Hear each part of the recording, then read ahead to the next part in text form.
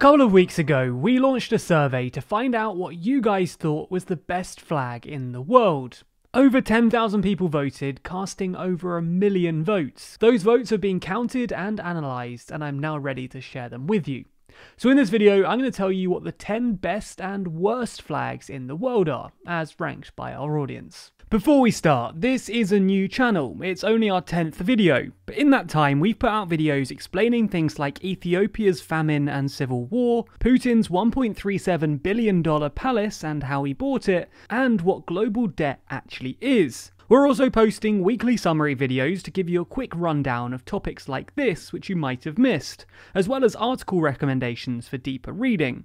So if you want to be kept up to date on what's going on around the world and topics like these, then make sure you subscribe. Thanks for your support. So before we get to the best and worst flags, here's a quick outline of how the survey works, because I know we'll get questions if we don't explain it. Respondents to the survey were asked some demographic information to help us calibrate the analysis, and then they were presented with a block of 20 flags. They'd be asked to rank each of these flags on a 1 to 5 scale, working through all 20 flags in the block. Once they were done, they could choose to submit their answers or keep going. If they kept going, they'd be presented with another random block of 20 flags, and so on. In total, 10,245 people voted in the survey, with 1,103,454 individual rankings, which means that the average person voted on 108 flags. Speaking of the results, I know you're itching for them, but I'd like you to take a moment, pause this video and comment below your guess at the top 10. Without peeking forward and seeing the results, have a guess at what you think the top 10 will be. I'll give you 5 seconds, but unless you can type incredibly quickly, you might want to pause this video.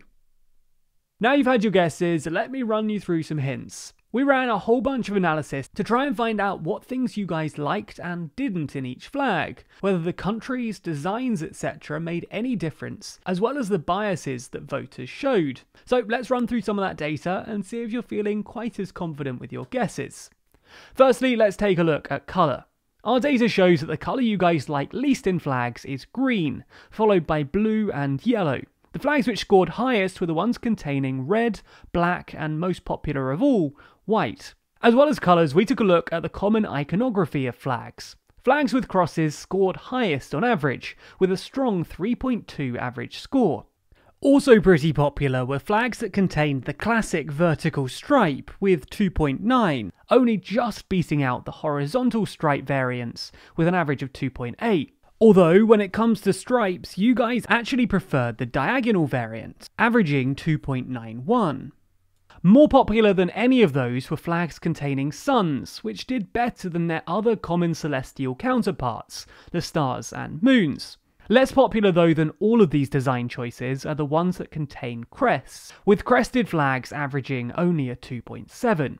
Even less popular were flags within flags. Flags which included the British flags in the corner averaged only 2.4, while the French flag was even less popular, with flags featuring it scoring only a 1.9 average. With all of that info, you've got one last chance to comment your guesses below.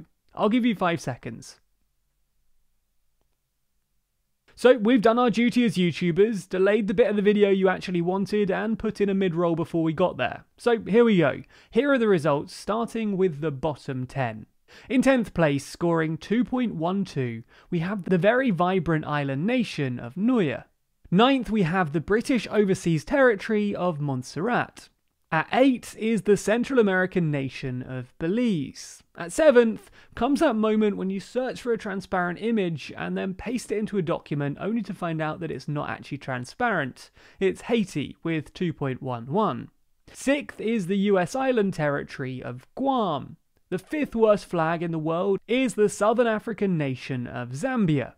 In 4th, you voted for the French Southern and Antarctic Islands. Now in the medal positions. Bronze goes to the British Overseas Territory of Turks and Caicos. Winning silver is Mayotte, an overseas department of France found in the Indian Ocean.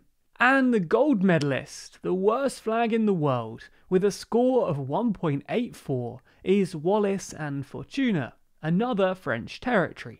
Congratulations, I suppose, to these countries. Maybe consider running a flag referendum to get yours changed. I wouldn't ask New Zealand for advice though, because we all saw what happened over there. Maybe have a word with Gray and Brady instead. Anyway, enough delay, here's the best flags in the world as ranked by over 1 million votes. In 10th place, with an average score of 3.716, is Iceland. Only marginally ahead by 0.005 points is Japan.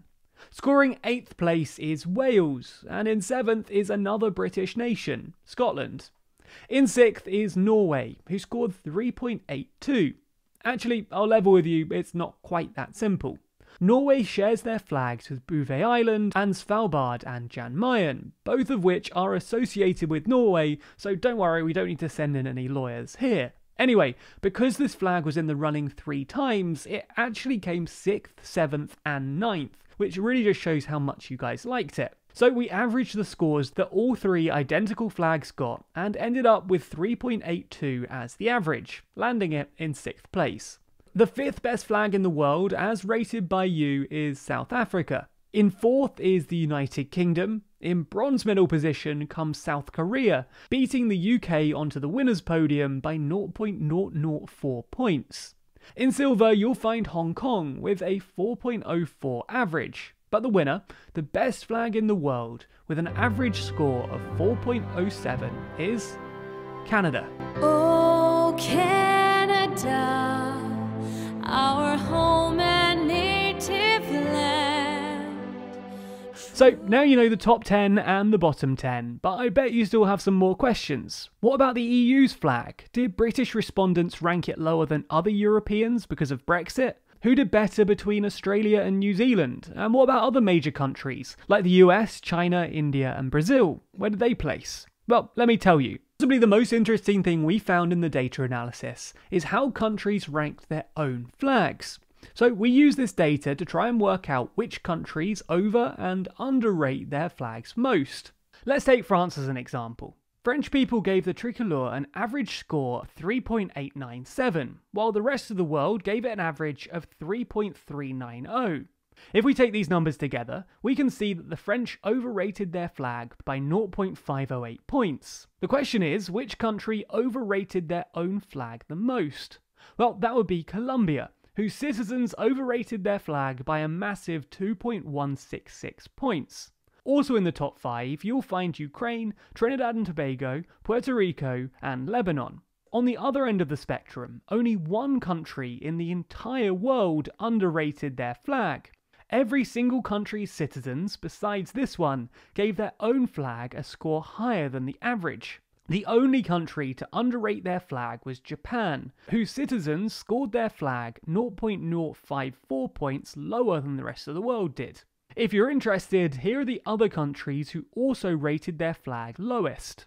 One other interesting thing like this is how different countries in the UK rated the Union Jack. As you might know from the news, things are a little tense with the Union at the moment, so what does everyone think of the flag? Well, the global average was 4.020, 4th place. The English and Northern Irish rated it higher than average though, while Scotland and Wales put it lower. Maybe they were just proud of their own high-scoring flags, but there's very little love coming from these countries, with them underranking the Union's flag far worse than any other country did. Now, the EU is the only non-country we included on the list, with it obviously being a grouping of nations. As such, we didn't include it in any of the national comparisons. By the way, if it were a country, it would have come 16th. Regardless, it's interesting to see how different nations rank the EU's flag. Here's how each EU country rated the EU's flag. And we're not going to draw any conclusions from the data, but it's interesting to see how opinions and sentiment vary country by country. Also, you might remember that Canada, the winning flag, got an average score of 4.07, so a whole bunch of these European nations ranked the EU's flag higher than the overall winning score.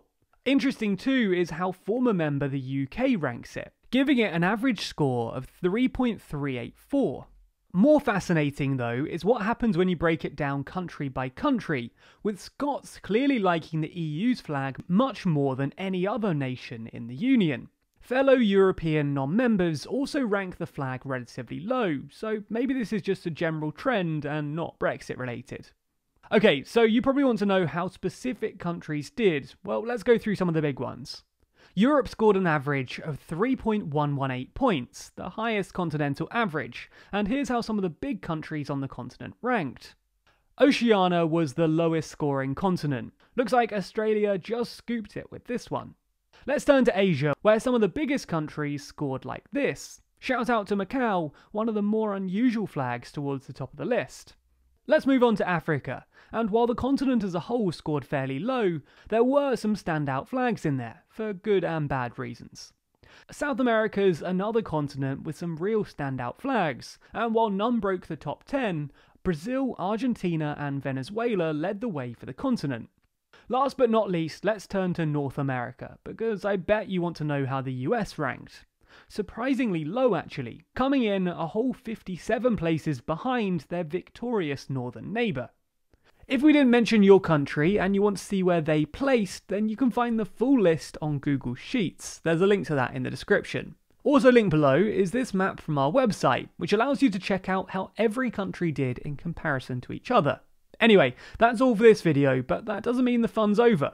On the TLDR US channel, we're about to launch a similar contest to find out the best state flag. If you want to have your say all over again, then there's a link to that vote in the description too. Oh, and also make sure to subscribe to TLDR US to be updated when the results video is out. Thanks so much to everyone who voted, because without you this obviously wouldn't have been possible. Be sure to subscribe to the channel for more global content like this, but normally with a slightly more newsy and political spin. Special thanks to our Patreon backers who make videos like this one possible, and if you want to see your name at the end of videos, then you too can back us on Patreon. The link to that's in the description.